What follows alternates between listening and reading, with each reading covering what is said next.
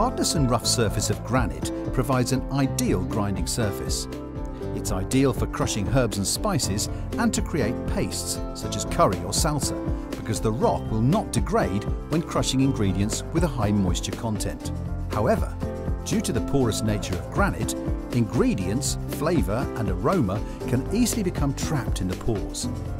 As a result, the pestle and mortar need to be washed and scrubbed thoroughly with hot, non-soapy water using a brush or scouring pad after each use, and need to be seasoned prior to each use by grinding a small bit of white rice to a fine powder, discarding the substance and repeating this process until the powder is completely white. We recommend cleaning your pestle and mortar thoroughly before the first use. For home.co.za, online shopping the easy way.